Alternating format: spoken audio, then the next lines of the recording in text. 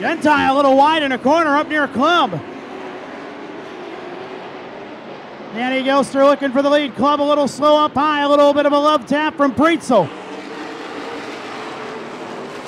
Oh, Preetzel ramps Bloomberg.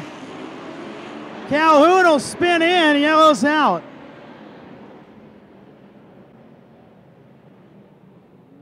Billy Preetzel, who was at that lap, it had to be coming off the corner, ran upon a high-riding Cody Club and gave him a little bump in the middle of 3 and 4.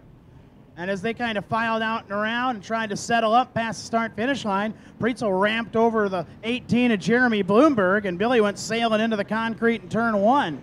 So the yellow's out. We might have got a lap in there.